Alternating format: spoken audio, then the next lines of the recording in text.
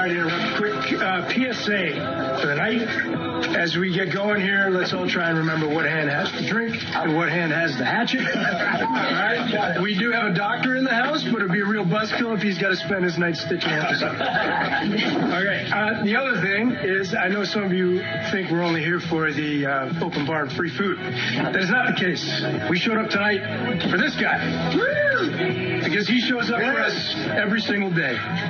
The best partner a cop could ever want, and the single worst wingman I've ever seen in my entire life. We're very grateful to Brooklyn for taking the single yet never ready to mingle Harrison Chase off the market. I'm not even embarrassed about that. Nor should you be. There's plenty of other things you should be embarrassed about. Brooklyn is not one of them. She knows she's out of your league, though, right? How could she not? And here's hoping for Brooklyn's sake he's a better partner to her than he is to you. And if he isn't, I know where he lives. And now I know where to get a hatchet. Yeah. Chase. Cheers. Cheers. Good job, man. Everyone needs